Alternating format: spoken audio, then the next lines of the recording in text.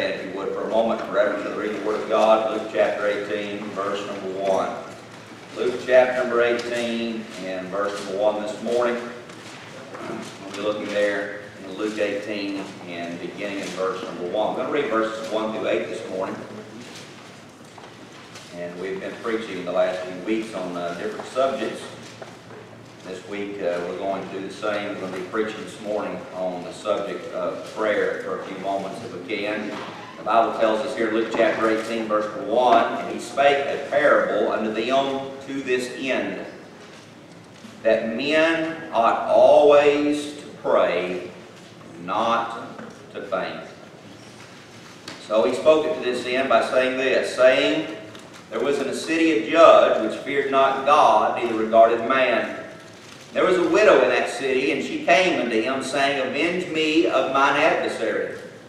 He would not for a while, but afterward he said within himself, though I fear not God nor regard man, yet because this widow troubleth me, I will avenge her, lest by her continual coming she weary me.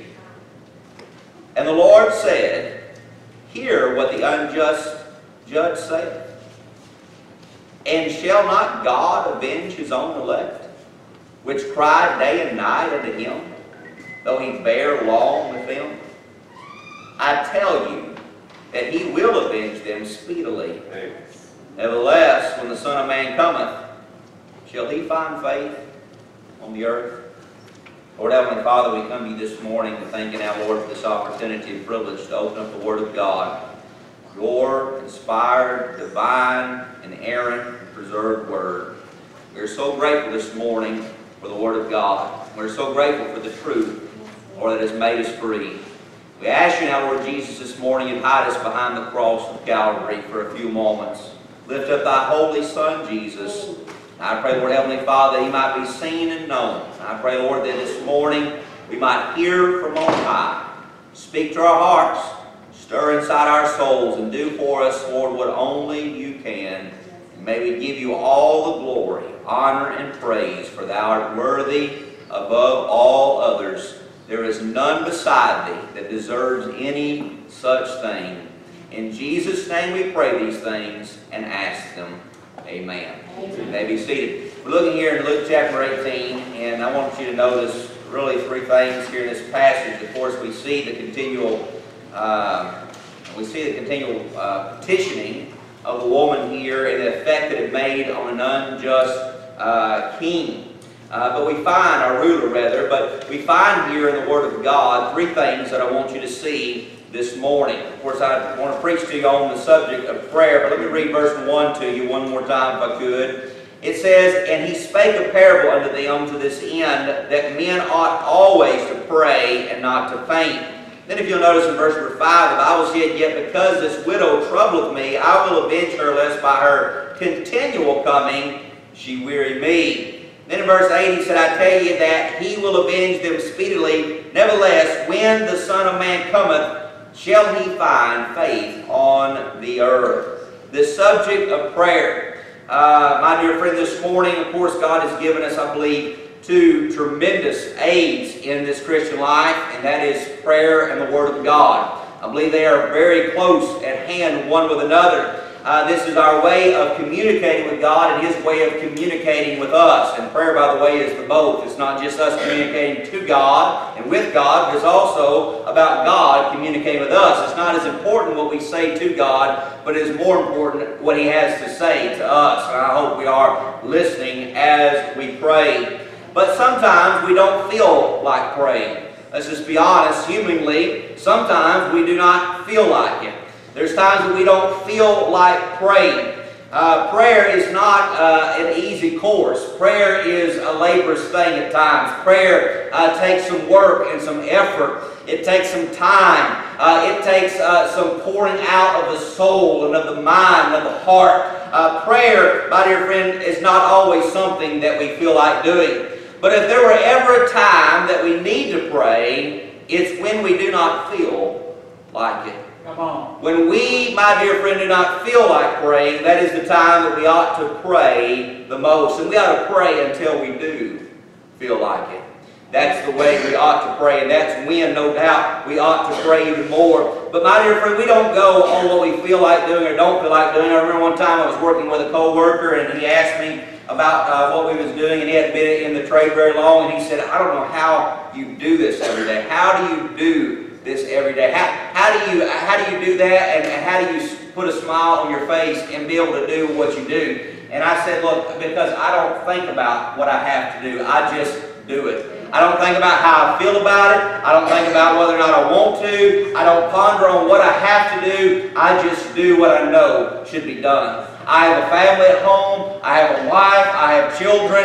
I have food to put on the table, and I simply do not think about it. I simply just do it. I put my feelings aside, and I do it. I said, do you think I want to come to work every day? No, I don't want to. If I sat around and pondered on it, I wouldn't want to. I probably wouldn't like to. But my dear friend, I don't worry about what I want to or what I like to. I do what I know I should. And prayer sometimes is the exact same way. My dear friend, we might not want to, we might not always like to, but we know we need to. And my dear friend, no doubt we need to pray. Our country needs to pray. Our churches need to pray. We need to pray. Our families need to pray. Prayer is an essential part of the Christian life. Amen.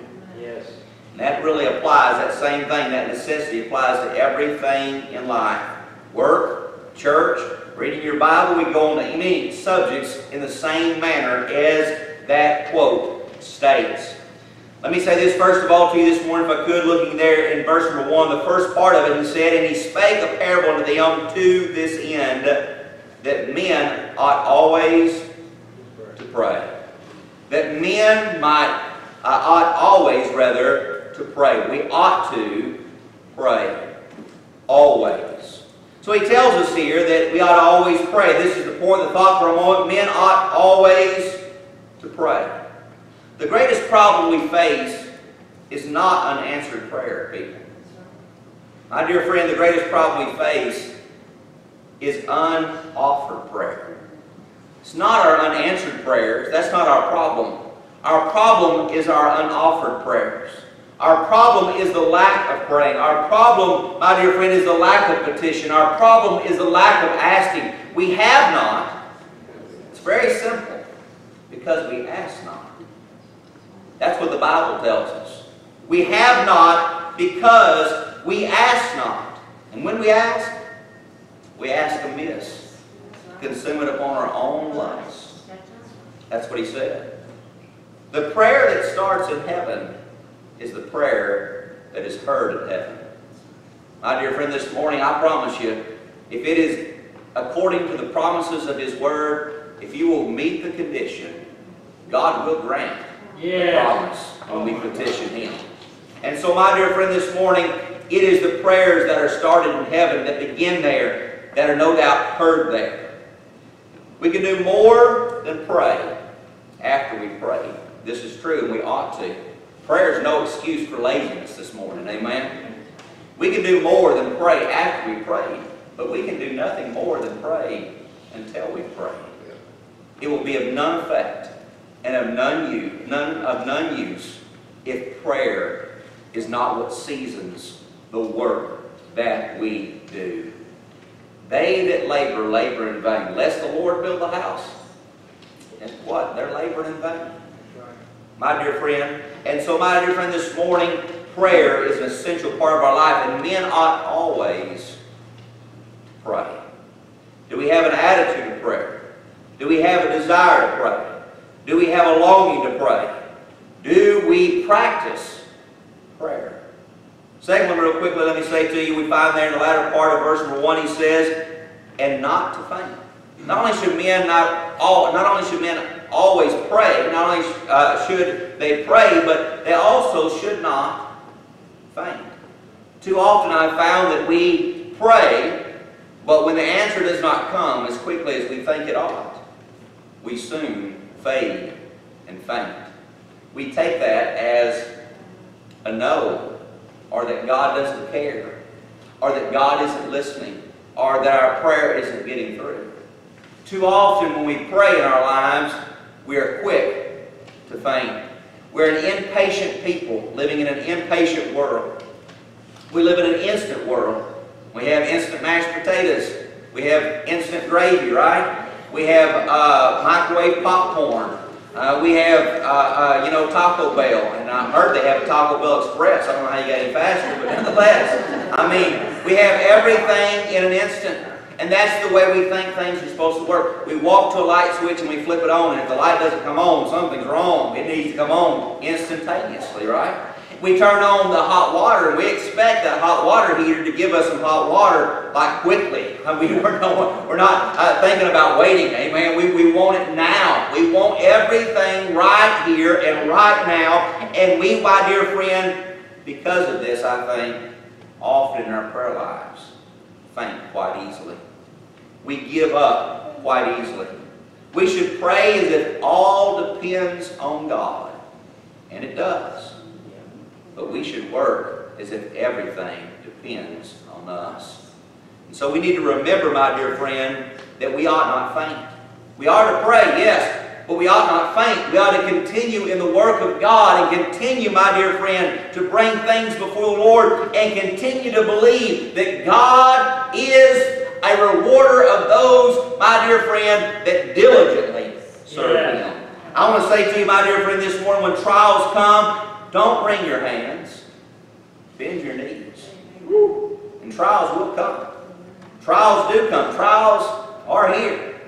We ought not wring our hands about the trials, but we ought to bend our knees. I've thought much about this. Fear is something that everyone experiences from time to time. But let me tell you something about courage this morning.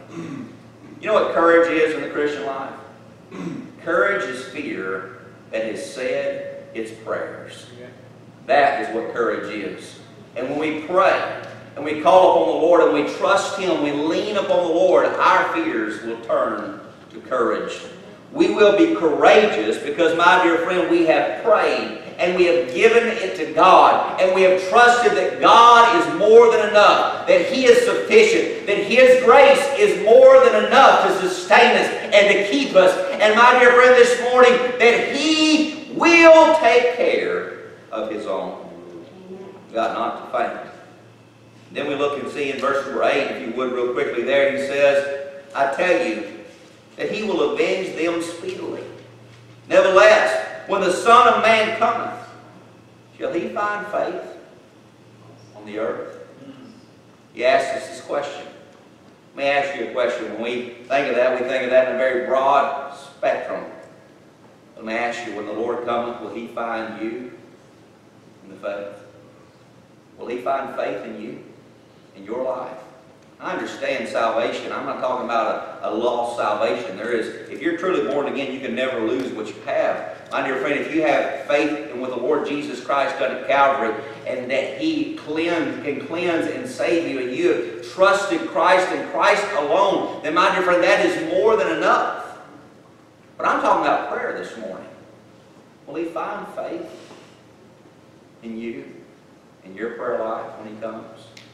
When God comes, will He find faith on earth? James 1:6, let him ask in faith. He says, nothing wavering. Nothing wavering. So when we come to God, we ought to ask in faith, nothing wavering. What is that? That's without a doubt, without being double-minded. Matter of fact, a couple verses down, it says a double-minded man is unstable in all his ways. We quote that a lot about a lot of different things, but the subject and the context is concerning prayer. A double-minded man is unstable in all his ways. A man who will not fully trust in God. We will find the things that are unstable in our life, and instabilities that we have is the areas wherein we lack faith. Think about it for a second. Where are the areas in our lives that we have fears? It's a lack of faith. God said, how many times did He say to His disciples? He said this. He said to them, He said, "O ye of little faith." He says, why did you what? Why did you fear? Why did you doubt? All these different things in all these different places. Why did He say these things? Listen, my dear friend, He asked them, why were you afraid? What was wrong? He said, why did you doubt? O ye of little faith. Faith alleviates fears. Now, there's nothing wrong with concerns this morning. We ought to all be concerned about each other. We ought to all be concerned about our families. We ought to all be concerned about our country. We ought to all be concerned about our world. We ought to all be concerned about our church. We ought to all be concerned about a lot of different things in life. But this should not make us wary, and this should not make us weary, and this should not cause us to doubt and fear. There is a difference between the two. Concern will prompt you to pray. Fear will fill your heart with doubt. Have faith. Do we have faith this morning? Pray and doubt. You will do without. Pray and believe, and you will receive. There is a difference between the two. He tells us, don't let a man think he shall receive anything. If he's going to doubt, he's going to be double-minded, don't let him think. If he's going to be like a wave tossed about, don't let him think. If he's going to waver, don't let him think he shall receive anything. He's not going to get anything with doubts. Prayer is not a ritual. It's not just some routine. It's not just some rehearsed words. It's not just some religious sacrament that we do. My dear friend, prayer is from the heart, and prayer should be prayed according to God's will. And we shall receive, my dear friend, if we will pray accordingly and believe Him for what He has said in the Word of God. We will receive. Prayer is the Holy Spirit finding a desire in the heart of the Father and putting that desire in our hearts to return it to Him in the form of a request. Think about that. God puts things in our hearts. He prompts us to pray.